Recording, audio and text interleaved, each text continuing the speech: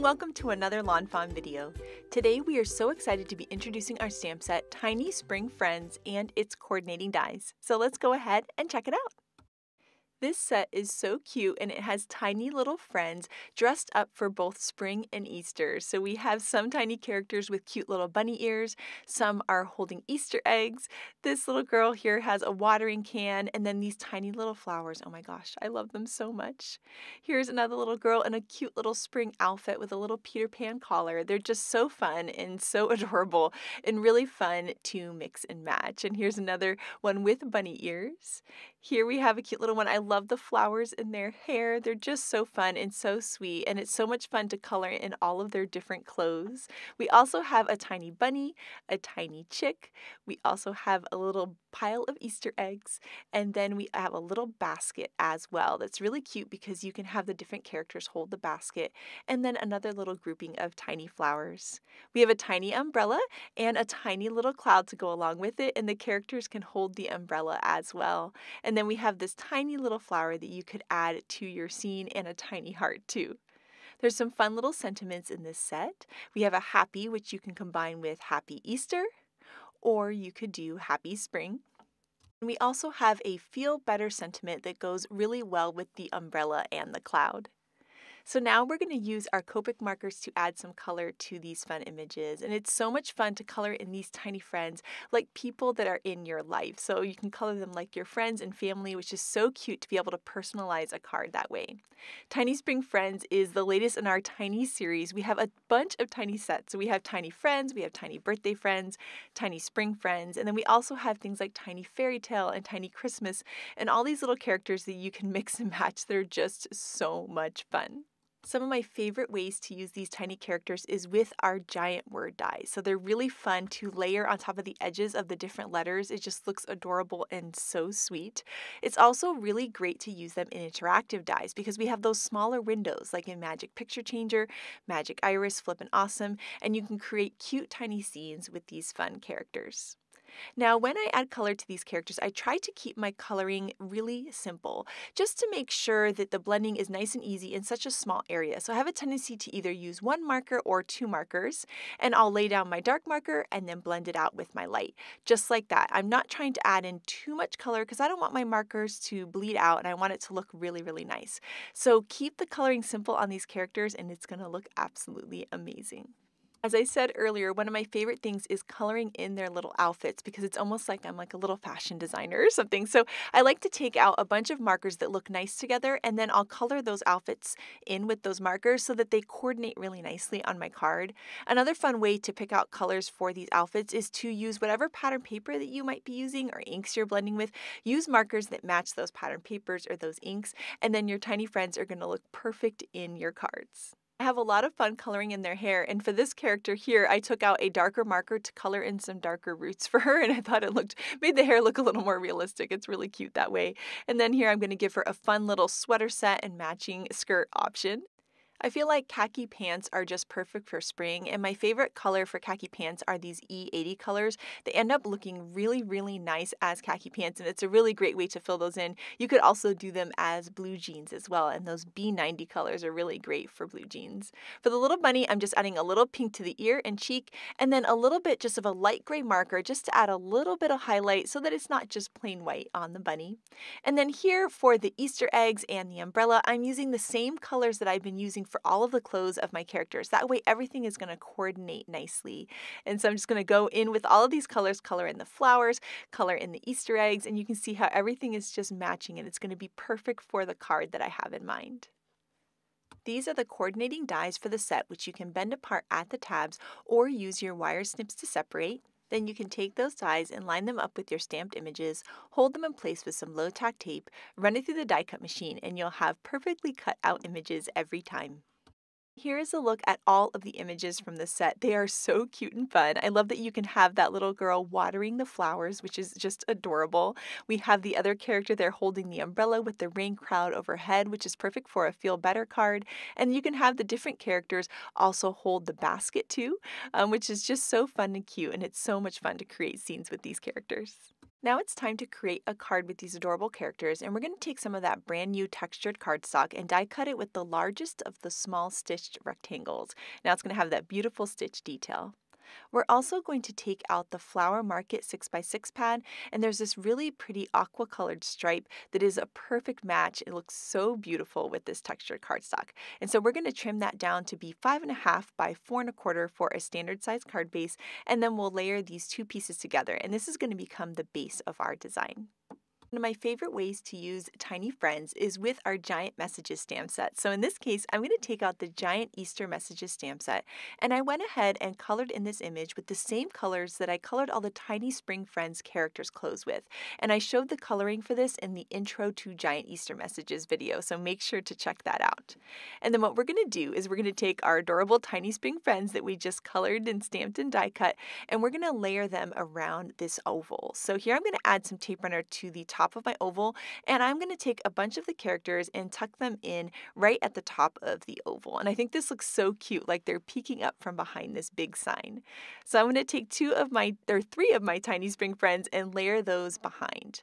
Then we're going to take some foam squares and we're going to add that to the back of this whole thing to pop it off of the card, just to add something a little bit extra, especially since this is more of a simple card. Then once that's added, I'm going to layer some more Tiny Spring Friends underneath using some foam squares. And there are these new micro foam dots. They're so awesome because they're super tiny and they're perfect for behind tiny characters like the Tiny Spring Friends. And so we're going to start layering those on the bottom of this scene. And this card design is so cute and so much fun. And one of the things I love about it is that you could repeat this same layout for different types of cards. So this is a spring/Easter card, but you could take the giant birthday messages and the tiny birthday friends and do a really similar layout, but have this really awesome birthday card. So I love that there's a lot of fun ways to use these characters, and I love when I can use a layout that I've already worked on for different types of cards like birthday and thank you and spring, etc. So here we've got a standard size card base at 5.5 by 4.25. We're just going to add some tape runner to that and then layer the card front on top. And then this card is all done. It's so cute and so much fun. I just love these little Tiny Spring Friends. They're so adorable. It reminds me of like doll houses or little miniatures. They're just so much fun to use. Next up, we're going to be creating a shaker card, and it's going to have a fun little grassy hill scene at the bottom. So we're going to die cut some hills using the stitched hillside borders out of some cardstock that is a 4.25 inches wide, and we're going to be doing some ink blending. We're going to use twisted citron and also lucky clover, and I really love the mix of those inks. And so we're going to layer on a bunch of the twisted citron, and then we'll bring up some of the darker lucky clover up from the bottom. I just love the mix of these two ink colors. I think it just looks magical and it's just a really pretty springy green. And then next we're going to repeat the same inking on the other hill because we're going to have these little layered hillsides. So we'll add on the twisted citron and then we'll bring that lucky clover in from the bottom. And then we have two beautiful hills, and we're going to put these aside to dry and start to work on the sentiment. And we're going to be using the giant Happy Easter die and some of the Gotta Have Gingham rainbow. And we're going to cut this word out of all of these different colors of gingham paper to create this cool little rainbow. And right now we were inspired by Grace to create this card, and she did this really cool layering of gingham, and it is so much fun. And we're going to show you some tips and tricks on how to do it.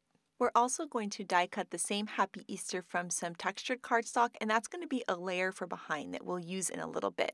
But first we need to work on our rainbow gingham. So we're going to take the pink one and we're going to trim off just a little bit of it. So we're just going to have the first couple letters. Then we'll take the orange and we'll trim off a little bit more. And here you can see how those are going to start to layer. Then we'll move our way down the rainbow. So for the yellow, we'll trim off just a little bit more. Then we'll work on the green, which we'll trim off once again just a little bit more. And then we'll do the same thing with the blue. And then for the purple, we're not going to trim it. You'll see one that's trimmed on the side. That was by accident. You're actually going to leave your last one completely full. Now, as we started to layer these, we realized this is going to be kind of weird because it's going to be really thick on one side and really thin on the other. So we came up with a fun solution for this. So we're going to add some liquid glue with the glue tube to the back, and then we're going to layer the pink onto the orange, Then we'll add some liquid glue just to the outside edge of the letters, so towards the A's. And then we're going to layer that onto the yellow. But we don't actually need the H and the E part of the yellow. We actually only need the words going forward. So we're just going to flip it over and trim that right off. And that's going to keep you from having weird excess bulk at the end of this. Now, you may think, well, why not just trim lots of skinny pieces and line them up? It's just really hard to line that up that way. So this actually ended up being easier, even though it seems kind of funny to do it this way. But now we're going to repeat the same thing. So you'll get to see it again. We're adding liquid glue just on those last letters. So they're on the edge of the P and the S. And then we're going to attach that to the green. And you can see it's starting to fill in our P, the rest of the S and the T. And then we can just trim off the part that's more towards the H and the E.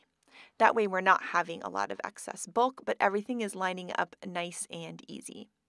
So now we're going to add some liquid glue again towards the end of those letters, layer it on the blue, and then we can just trim off any part of the blue that isn't showing because we don't need that part, right? So we're going to trim that off so that we don't have a bunch of excess thickness on our sentiment. Now we're at the last part of our sentiment, so we're going to layer this onto the purple. Once again, we're just adding glue towards the end of the sentiment. We'll layer that on. That's going to fill in our last letters, and then we can just trim off the earlier part of the purple because we don't need that. We don't need the HPP part. We just need the Y and the R. So we'll flip that over and just trim that right off. Now we have a rainbow sentiment made of gingham pattern paper, and it's so cute and sweet. We're going to add some liquid glue to the back, and then we're going to layer that onto that teal colored textured cardstock Happy Easter just to give it a little bit of a shadow, and that's really going to help it pop off of our shaker window that we're going to be creating next. So we're just going to layer that right on, offset just a little bit to the right, and now we have this really great shadow and this fun rainbow pattern.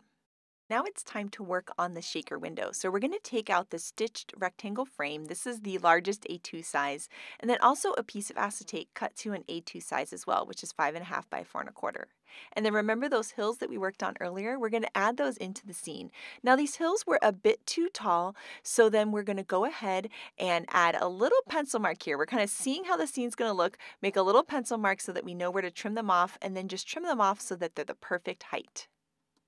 Then we'll start to create this window scene. So we're going to layer our two pieces together here with some tape runner, and then we're going to layer these hills behind that stitched rectangle frame. So we're just going to add some liquid glue along the bottom edge and layer those hills on top.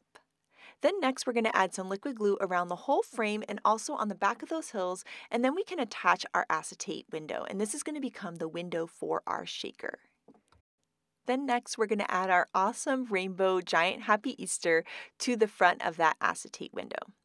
The next step is going to be creating the shaker well that all of our glitter is going to float around in. And there's a couple ways to do this. You can use some foam to do it, foam tape, but in this case, we're actually going to use a bunch of die cuts. So we're going to die cut that same stitched rectangle frame out of white cardstock 8 different times, and we're going to layer these all together. So we're going to take some liquid glue with the glue tube and put it all around the frame, and then we're going to layer another frame on top. And we're going to keep doing this and stacking them to create height.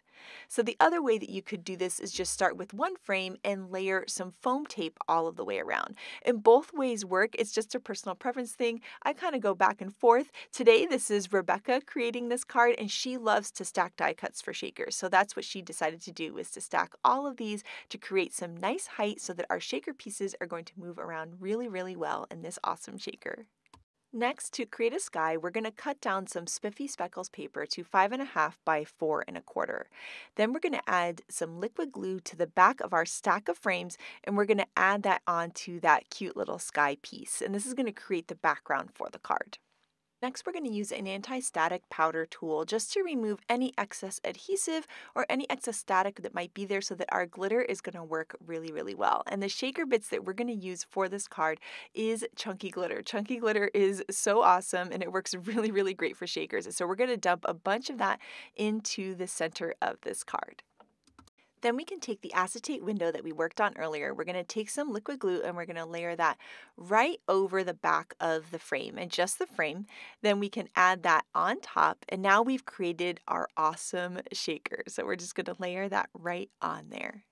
Next, we're going to add our awesome Tiny Spring Friends into this scene. So we went ahead, stamped, colored, and die cut a bunch of these adorable characters, and we're going to layer them into the grassy hills. So we'll add some tape runner onto all of these, and then just layer them into the scene. And it doesn't matter where you layer them, it's going to look cute no matter what. And I absolutely love seeing this scene come together. So I love that these little characters are great for something like more graphic, like the card we did before where they were all hanging out around the sentiment, or this card where they're in this cute little grassy scene doing a fun little Easter egg hunt, and the shaker behind it just makes it so special.